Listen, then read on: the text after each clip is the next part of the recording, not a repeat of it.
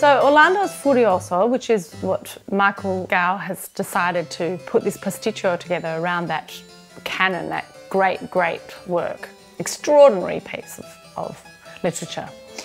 Of course, it has a history of being part of the pasticcio canon. I've played a lot of those pieces, the Vivaldi, the Handel, but it's going to be really exciting to put it together as an Australian production. He's put it into a contemporary context that makes it his own work, so that it works as a 21st century concept, as I was referring to in an Australian 21st century context.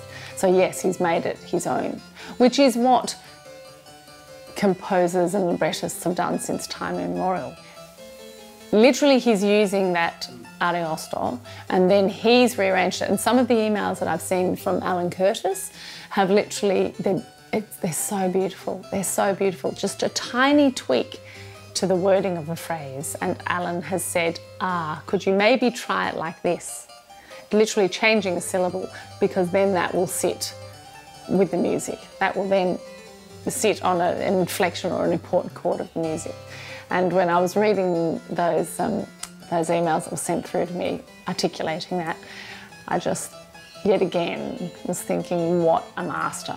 Alan Curtis, what a genius. And I don't use that word often because, let's face it, there are very few around. Absolute genius of that craft. We're very fortunate to have had his input. From the 17th and 18th century, there were really very pertinent, thought-through ideas of what we call affekt. So various different key colours, different kind of textures, different chords, different structures, literally told the listener, this is what that mood's going to be. Everything evoked a particular mood or a sound or a colour. You're putting this little stress or huge stress or pulling away on very important parts of the music, and the text articulates that, and that's therefore how we play those phrases of the music. So they literally work together.